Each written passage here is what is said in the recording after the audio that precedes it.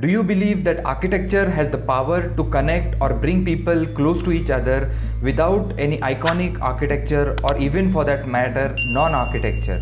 Do you believe that architecture can solve people's problems without any building? Can architecture make you aware of the fact of presence, of absence? Do you believe that an architect's sensitivity or architecture can become a boon for the people?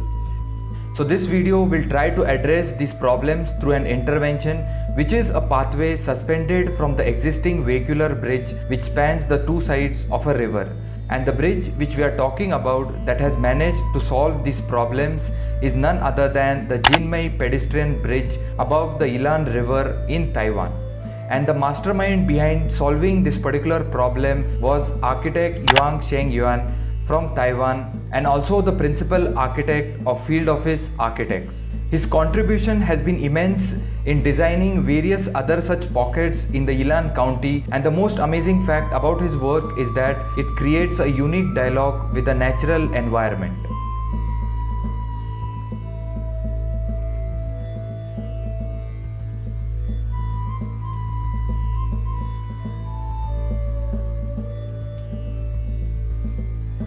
The Yilan River runs through the heart of Yilan city and then merges with the Dongsheng River and the Lanyang River at Yilan County, where the combined flow of the three then empties into the Pacific Ocean.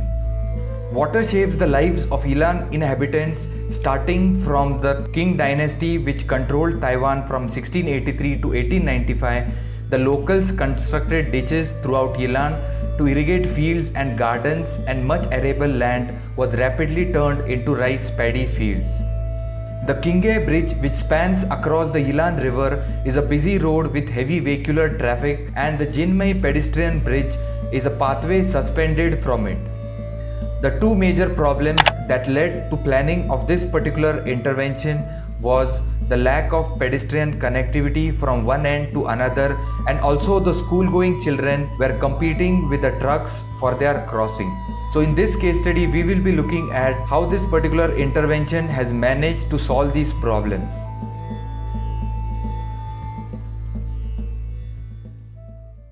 The bridge is suspended only on one side of the Qinghai vehicular bridge, which starts from one end of the bridge, and the large watchtower with the waiting lounge marks the termination of this bridge. The Jin Mei Pedestrian Bridge was suspended in order for people to move freely from one end to another, and most importantly, it was done due to the previous accidents that had taken place. So it is purely a pedestrian bridge that people as well as cyclists can freely move from one end to another and use it as a daily corridor. In spite of it being a pathway, it houses some equipments where people can exercise in the morning or even just stroll around for a walk. This hanging bridge sways gently as you walk over it, and through the grating you can see the grass sway and the river move under, with vines growing over the wire trellis along the way. The bridge has a little nook tucked away on the other side where lovers romance or even teenagers scrawl their name on the surface of the bridge, and below is a gymnasium with swings for people. At the end of this bridge is a large watchtower where you can observe the city around, with a waiting area and also a social welfare building which consists of government employees, and also a home for the homeless with public toilets and bathing areas that was built on a piece of government land that was rejected initially by almost every other department until Yuan made his case for the social welfare department to take over. And the reason for its rejection was that it earlier was a slaughterhouse. So the bridge caters to all age groups, where a son takes his wheelchair-bound mother for a tour on the bridge to watch the dragon boats in action. Giggling and chattering from under the boardwalk reveals that children are happily playing on the swings below. The narrow walkway suspended from one side of the old bridge creates a space for random encounters between people and narrows the distance between them and the river. And as per the architect, the bridge seems to merge with the surroundings with a green cover over it, which still feels as the natural environment is still untouched.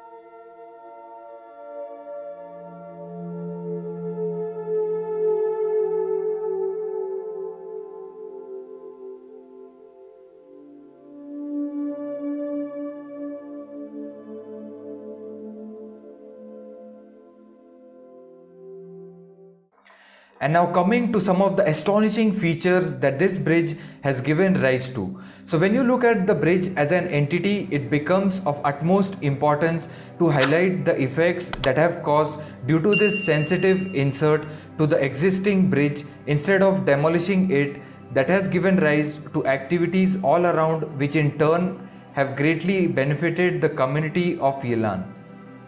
So the features that need to be highlighted are the use of grating for the pathway. So instead of keeping the pathway solid, grating is introduced which enables the visual connection with water even when standing on the bridge. And you can also enjoy the boat rides even when sitting on the bridge. And there are equipments that are kept on the pathway where children as well as people use it for their daily exercises, or even people sit to watch the river alongside. There is a space tucked away under the bridge for couples plus kids. To the swings which are hung below the bridge, which become a park in the evenings, and the green creepers creating a dimmed, softer environment for birds, with simultaneously cars running on the bridge. So did you ever think that the bridge as an entity could solve so many problems at the same time?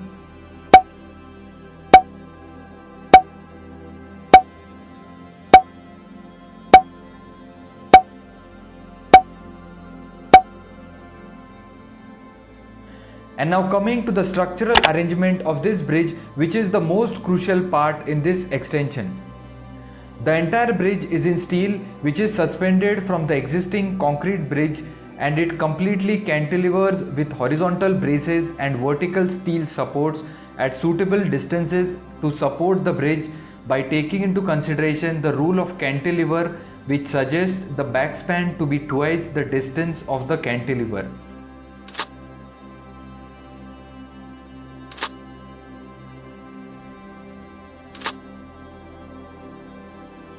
So the most brilliant move lied in selecting steel as the structural material, which is quite flexible, and it does not stop here, but it also adds up to the structural aesthetics with the steel pipes rising high above and creating an unique identity for the bridge elevation.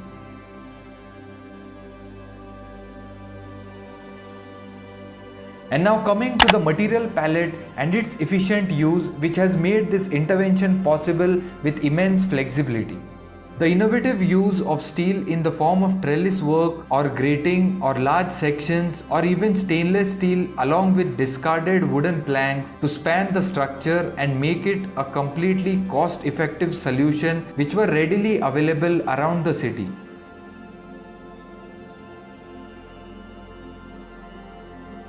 And the suspended bridge intervention is also climatically sensitive, which is clearly evident from the structure and also the material palette selection. And the two major factors contributing in keeping the microclimate cool are the green planters and also the porosity in materials, which allows the cool breeze from the water to flow inside the bridge through the steel grating or through the steel trellis. So the structure proves to be climatically sensitive to humans as well as the natural ecology, which attracts more birds.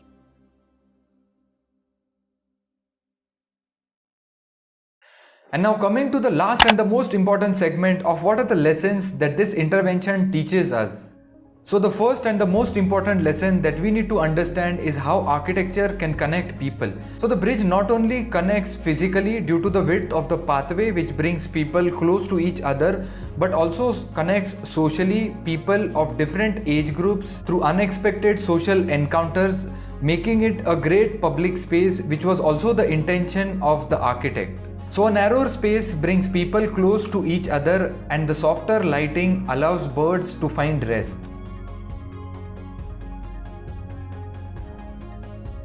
And the second important lesson is of frugal innovations, of how simple materials can be innovatively used, such as, let's say, how the steel is used, right from the large beams for spanning to the trellis used as railing.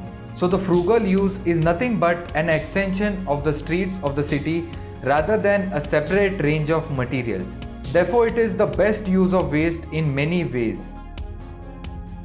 And as we all know that the sheer use of a bridge is to transit from one point to another or to pass sewage pipelines. But in this case, people not only transit but stay to enjoy, hang out and chat with people, or even just for observing the Yilan River or kids coming to play under the bridge. And therefore it is no more a transition point, but it has become a destination point too. So this bridge demonstrates and sets an example that even bridges have the potential to become great public spaces. And lastly, the bridge has become like a sense of belonging to the people, therefore it can be termed as a people's bridge. And lastly, this project shows us that instead of demolishing the existing architecture, still we can solve a problem and make a desired statement which we intend to do just by plugging in our insert to the existing architecture, which merges with the surrounding, which people enjoy and eventually make our insert a great success. So architecture should enable to design experiences and possibilities for things to happen. Therefore architecture should suggest rather than impose. So that's all from my side for today, guys. If you think you learned something valuable from this video, please do hit the like and subscribe button below in order to never miss an update. And also you can go through various other in-depth case studies on this channel.